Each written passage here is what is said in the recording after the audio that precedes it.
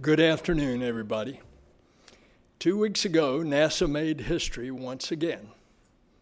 We conducted humanity's first planetary defense test.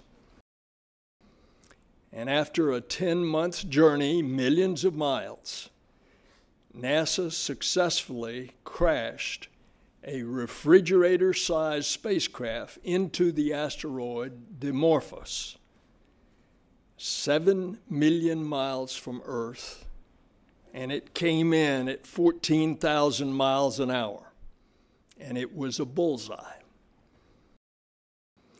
And now the team has confirmed that the spacecraft's impact altered Dimorphos' orbit around Didymos by 32 minutes, and therefore successfully moved its trajectory.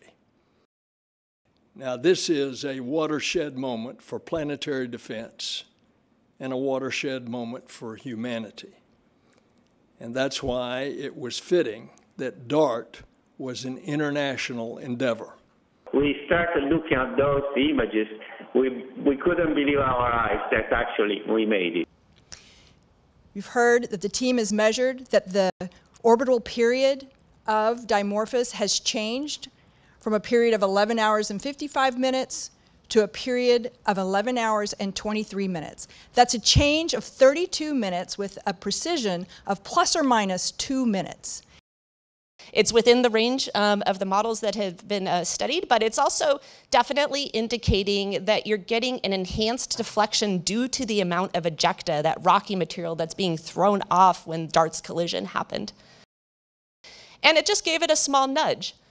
But if you wanted to do this in the future potentially, it could potentially work, but you'd want to do it years in advance. Warning time is really key here in order to enable this sort of asteroid deflection to potentially be used in the future as part of a much larger planetary defense strategy.